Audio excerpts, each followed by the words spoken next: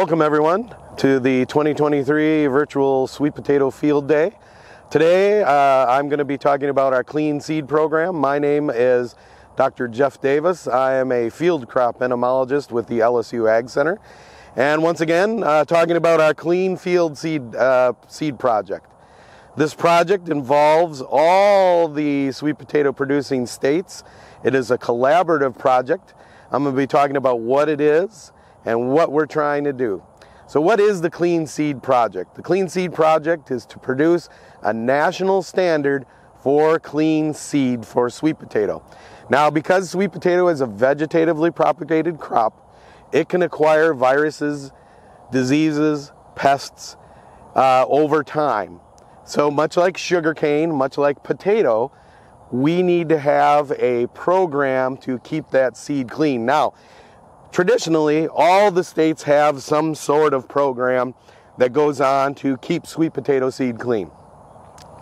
But this is to create a national standard so that we can be able to, growers can be able to produce seed and be able to sell it across different state lines. They already do so, but this was so that everyone's at the same playing field.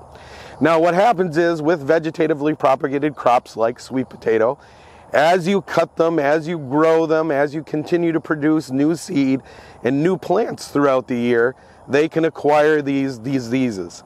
Now, of those, important to sweet potato in the United States are the potiviruses. The four main potiviruses in sweet potato are sweet potato feathery mottle virus, sweet potato virus 2, sweet potato virus C, and sweet potato virus G. Now, why are they named that way? Well, if you want to go find Dr. Chris Clark, who had been working on those for 40 plus years, he's retired, or go see Dr. Amana Power. Maybe she can give you a little more update on why they're named that way. I think there's some traditions behind that. Needless to say, these viruses are quickly acquired by aphids. Those are their main vectors. So once again, soft-bodied insects that are flying around, thousands of different species that can be found any time throughout the year, can quickly acquire these viruses within 30 seconds of them probing on the leaf tissue. They probe on the leaf tissue because that's how the aphid knows if it's an appropriate host to feed on and reproduce on. So it probes, can quickly acquire these viruses because they're located in those epidermal tissue, can then move and transmit the virus very quickly. So the aphid traps that we have are pan traps. These have water in them and propylene glycol. They have a colored tile. As I said, aphids are attracted to different colors, and so we have yellows and greens, testing out which one is more attractive. And these catch aphids that are landing in the field, so that we'll be able to know what species might be moving at certain times of the year, the number of aphids that are moving in, and if those, we can take those aphids, take them back to the laboratory and test those for the different viruses, which ones might be having which of the sweet potato potiviruses I talked about before. Now, when we know aphids are moving, we have to control them. Typically, when we talk about insects, we use insecticides to control those. Well, because we have so many insects, so many aphids species moving throughout the field, and because these aphids can acquire the virus within less than 30 seconds, none of our insecticides can keep the aphids prevent them from transmitting the virus. So we are looking at stylet oils. Some of the projects we have right here within this section, we have different stylet oils. These are oils that are crop oils. These are already used in apples and pears to keep other kinds of insects away. They're used in potato production, so we're testing those in sweet potato production. Previous work I've done in potato said we can't go beyond a 4% by volume application rate because you'll get phytotoxicity. So the percentage by volume is not set necessarily on the label. It says by volume that you add it. It's testing the phytotoxicity. Now, when I talk about phytotoxicity, that's like having the leaves starting to curl, starting to bleach out. It's almost like when you water your plants under high sunlight, you can create those little beads. Those little beads then become magnifying glasses on those leaves and can burn the leaf tissue. Well, some of the work we're doing here, we're looking at up as high as 10%, and we're applying them weekly. So far, we've seen no phytotoxicity. These oils prevent the aphid from acquiring the virus. Work that I've done in the laboratory has also shown that these aphids don't like landing on plants that have stylet oils. If they do land, they have a problem trying to probe and find and determine a different host. And so if we can put that out there, we can try to start reducing the number of viruses we're seeing. And then of course at the end of the year, going to harvest storage roots and test those for the virus. Another way to prevent virus movement that we're working on in this project is looking at crop borders. Crop borders are planting a barrier crop alongside the main crop that you're trying to protect. For this way, we're going to be using sweet potato is our main crop. Our barrier crop can then be soybean or peanut. Some work in California, they've planted, Scott Stoddard has planted some peanuts next to his sweet potatoes. He sent us some pictures, they look very good. And what these barrier crops do is that the aphids will first land on those before they move into the field, because aphids are edge colonizers. They're coming in from outside, moving to the edge of the field.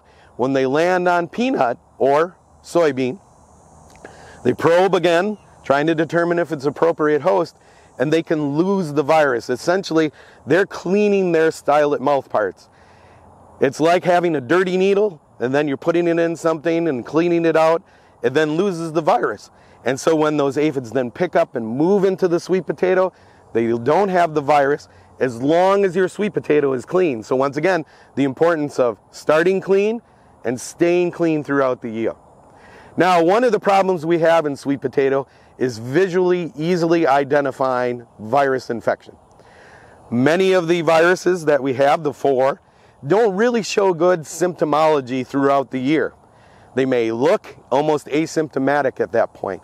So some projects that are going on are looking at how can we visualize these viruses better. One of those projects is to use a different technology, perhaps some drones that then have different lenses attached that can look at the light spectra that are coming off those leaves. If we can then identify those leaves that are infected easily, we can go to the field, rogue out those plants, and know even before we harvest that those infected plants are gone. Once again, removing that virus inoculum, so if those aphids do come in, they're not acquiring and moving that virus. And finally, what is the value of clean seed? So part of that project is looking at what can growers expect from clean seed? Will they get a premium for it? And if all the technology that we're doing, all the work that we're doing, what is its value? And that's the most important part, of course. We want to know from a production level, as well as what is the value of our clean seed. So work that's been done in the past has shown that when we plant our sweet potato fields, as we have out here, within 1 year you can have almost 100% infection when you go to harvest. So that just shows you how quickly you can start with no infection in the field, and you can end up with 100% of your sweet potato storage roots having the virus. So why is that? Like I said, quickly acquired, quickly transmitted. So we need to be able to start clean and stay clean. Now, staying clean is going to be the difficult part, right? We can start clean very easily. We already have virus-tested tissue culture that goes on. State of Louisiana produces some very good seed that way too. Once those are grown, those plants are then taken to a greenhouse. Now here's where we need to start right away, starting clean, staying clean. We go to the greenhouse. What happens in a greenhouse? We need to understand, are the viruses coming in from outside of the field? Because virus inoculum is very important. What weeds host those viruses? That's part of our project, trying to understand what weedy hosts are there. Sweet potato itself can be a weedy host. If you have it around in your garden, it could be, you know, there are various varieties that are planted for ornamental sweet potatoes. Those, if they can accumulate the viruses just as well as the ones that we grow for food production. And so those can be sources. So one way to cut down an inoculum, as I said before, is to stay clean and start clean. In the greenhouse, we'll be monitoring for our vectors. We'll be making sure we use different treatments and different ways to keep that clean within that greenhouse. Once then, our nuclear seed will go out to the field. These can be then planted, and we're going to be able to bulk that seed up. So typically, in potato production, A grower will then take that nuclear seed lot, go to the field, bulk it up, have it then tested and sold the next year. The same idea for sweet potato. We're going to bulk up that seed, have those slips available, or perhaps storage roots that can then be sold as seed. So again, greenhouse, then we get to the field, as I said. One of the projects we're working on, as I mentioned before, weeds, looking at weeds and whatever weed hosts might be for the vector, like I said, for aphids, or could be for the virus itself. So if we need to clean up our weeds, what weeds do we need to make sure that we remove from the field? So one of the main weedy pests for some of the aphid vectors I was talking about is smell melon. So smell melon is the progenitor of the melons that you eat, cantaloupes, honeydews, things like that. And one of the main aphid vectors for our sweet potato virus is the cotton aphid. Cotton aphids, also common name melon aphid. So it's on your smell melon.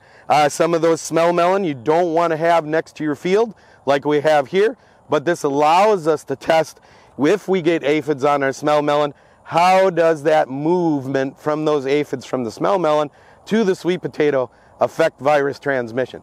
And so we're looking at some of that. You as a grower don't want to have these smell melons next to the field. I as a researcher, of course, put them there. So we're looking at that kind of movement. Some of the previous work that's been done has shown that the wild morning glories that are around your field are hosts for these viruses, and so keeping those down and keeping them out of your field is important as well. So these kind of areas where you see weeds in these natural areas, they're nice to see, but they're not good for our viruses, right? These weeds, many of these things that are here within this area could be sources for the virus. Could then aphids land on these and then move them into the field over there? Of course. And so one of the work that we're doing is to look at, there appears to be at least a few morning glories in here, as well as other kind of grasses. So all season long, these are going to be growing, perhaps providing inoculum source. Aphids land, grab, and can move out into the field. And so understanding that kind of movement is important to keeping our seed clean. But if we set a standard nationally, we can then all be on the same playing field, and all of our crop will be able to be produced equally and have very high yield. And finally, thank you to all our donors and grantees for being able to provide us the monies that we continue to be able to do this work. Most importantly, the Sweet Potato Commission, thank you very much for your continued support. And thank you also for all our collaborators, our producers, and being able to get that money from the United States Department of Agriculture to be able to do this work. This is a 5-year grant. We're just starting on it, and we look forward to being able to give you the best management practices to keep your seed clean. Thank you very much.